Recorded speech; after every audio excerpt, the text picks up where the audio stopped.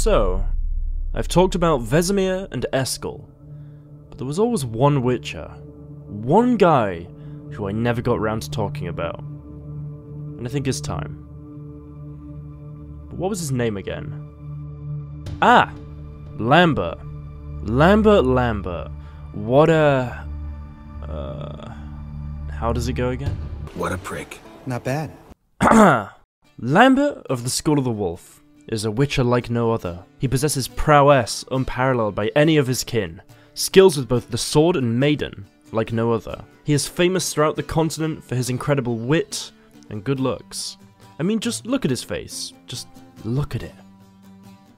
Or so he would like to believe. Lambert is actually a sarcastic, annoying, rage-inducing, but also loyal and skilled Witcher. And to make it all better, he comes from the same Witcher school as the White Wolf himself, Geralt of Rivia. Although he'd probably hate that to be included in his introduction. Anyway, for today's video, I'm going to discuss this Witcher in all of his glory. I'll begin by going over some general information, like his appearance and skills, and then go over his full story in the Witcher books and games. To begin, his appearance is that of a man with short brown hair, a beard, a large scar covering the full length of the right side of his face, and the typical yellow cat-like eyes. His armor is unique, but stylized to possess similar traits to others belonging to the School of the Wolf, the primary color of this armor being black, with some occasional red, white, and silver, and to top it all off, he bears the symbol of his school, a wolf, in the form of a medallion shown visibly hanging from his neck. Like many other Witchers, he also has two swords hanging on his back, both a silver and steel sword. Lambert doesn't stand out as a particularly skilled Witcher, but when compared with your average swordsman, he is a very skilled and capable fighter. In fact, I think this is most apparent in the Battle of Kaer Morhen, when he can be seen getting saved by either Geralt or Metz.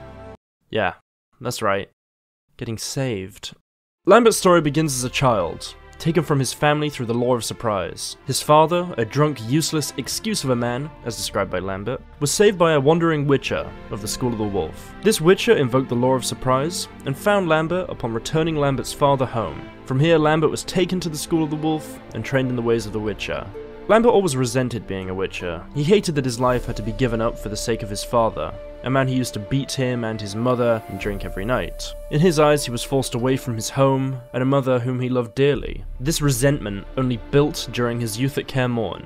Unlike Geralt and Eskel, who were trained together, Lambert is a younger man and had different companions in his youth, although he still had the same fencing instructor, Vesemir. However, of these different companions, none of them survived before the events of the games. When a young Witcher is getting to the later stages of his training and finally becoming a fully fledged Witcher, he must go through a variety of trials, and on one of these trials, known as the Trial of the Medallion, some of Lambert's companions were killed, making him further hate what he and his friends had to go through at a young age. Also, it should be apparent that Lambert was one of the lucky few Wolf School Witchers not present during the massacre at Kaer Morhen, so like both Geralt and Eskel, he survived. After his youth, we skip forward to when Lambert, Eskel, Cohen, Vesemir, and later Geralt and Ciri were wintering at Kaer Morhen. During this time, Lambert helped with the training of Ciri, and made sure she completed her daily drills and was fully prepared to become a Witcher, although they had no actual plans to subject her to the Trial of the Grasses and physically turn her into a Witcher. This is when Triss Merigold, or Marigold, as Lambert so affectionately referred to her as, entered the picture. She arrived at Kaer Morhen and offered the Witchers advice on how best to raise the girl, especially with her innate magical talent. Lambert bickered with Triss a lot during this time, but other than a few instances, nothing of note involving this character occurred, and there was pretty much no mention of him after this brief period.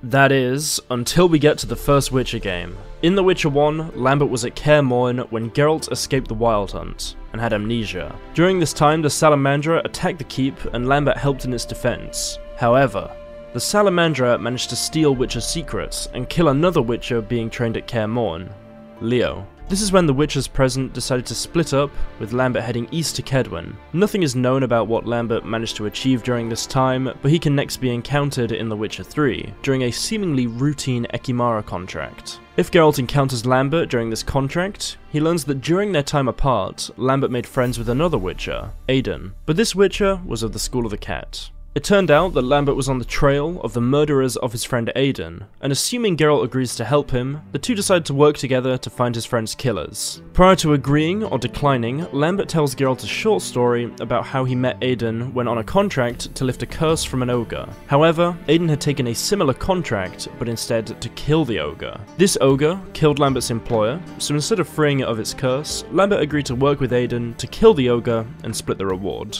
After this, the two became friends and worked together on many contracts. Sadly, Aidan was eventually murdered, as at some point he had taken a contract to lift the curse off a duke's daughter, and it didn't go very well. Lambert believed that this situation regarding the curse was a political mess in which the Duke's courtiers did not want the curse lifted. It is for this reason he believed Aidan was murdered, by assassins led by a man named Yad-Karadin. However, if Geralt assists Lambert with the tracking down of Aidan's killers, they learn something very surprising. First, they question the elf Vienne. Then, if Geralt agrees to help Lambert further, Geralt travels to Skellige to pursue a lead, and Lambert travels to Tretogor. The two eventually find Yad-Karadin, and learn an entirely different story to the one Lambert believed. Karadin had changed his name to Roland Truger and become a respected philanthropist and trader. He told Lambert and Geralt that Aidan had accepted a contract to lift a curse off a duke's daughter, as they already knew, but had nothing to do with a complicated political situation. Aidan had simply botched the contract, spent all the money he earned from it, and ran away. Yad-Karadin and his crew were hired to reclaim the witch's swords as payment. And when he refused, things got heated, and Vienne lost her nerve and shot Aidan square in the eye. After the murder, the gang broke up, leading to Karadin's current situation. Geralt can allow Karadin to be killed or stop Lambert, both of which don't have major consequences, other than Lambert being annoyed in one instance as Geralt stopped him. After this, Lambert returned to Kaer Morhen. Sometime later, Geralt also returned, with a deformed man known as Uma, but prior to this, Yennefer ordered Lambert, Eskel, and Vesemir to prepare to remove the curse off Uma. Lambert's job was to imbue an object known as the phylactery with elemental power, which is what young witches had to do with their medallions. Geralt assists Lambert with this, and after performing the trial of the grasses on Uma, Lambert, Geralt, Vesemir, Eskel, and Yennefer witness Uma becoming Avallac'h, an elven sage. Throughout The Witcher 3, Geralt had been searching for Ciri, and Avallac'h revealed her location, the Isle of Miss, where he had hidden her from the pursuing Wild Hunt. The group decided to bring Ciri to Kaer Morhen and fight the Wild Hunt there. Lambert later helped at the Battle of Kaer Morhen, however it is possible this is where this Witcher died, as he only survives if Geralt assists him or the sorceress Keira Metz saves him. After the events of the Battle of Kaer Morhen, Lambert decided to leave Kaer Morhen, not seeing the point in staying with his tutor Vesemir dead. Vesemir and Lambert had a complicated relationship, to say the least. Lambert saw the man as a representation of the witches who had taken him from his family, ruined his life, and effectively subjected him to torture at a young age. However, he still loved him in his own way, and Vesemir's death deeply affected him. It is at this point that Lambert either left Kaer Morhen alone, his fate unknown, or left with Keira Metz, as after having saved him, the two found a kinda love for one another and became a couple.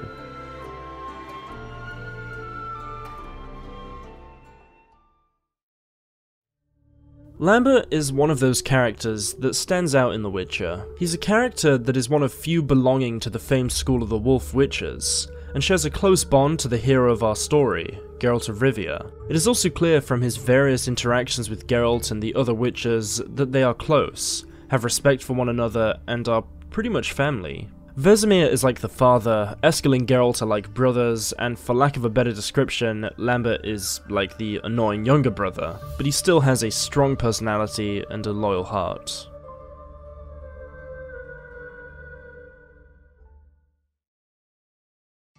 A video on Lambert wouldn't be complete without mentioning a final point regarding him and a sorceress Geralt can, and previously did, have a relationship with. Triss Merigold. In The Witcher 1, footsteps can be found outside of Triss's window. Nothing seems to come of it, but they can be found. Fast forward to The Witcher 3, Lambert asks Geralt how Triss is doing, and during a drinking game at Kaer Morhen, Lambert, Eskel and Geralt were playing, Lambert reveals that he jumped out of a lover's window, as he didn't wish to hurt a friend. All of this may seem circumstantial, but it becomes more curious when you realise that you get the Triss Gwent card by defeating Lambert. And if you don't manage to defeat Lambert and win the card, this card can later be found in Lambert's bed.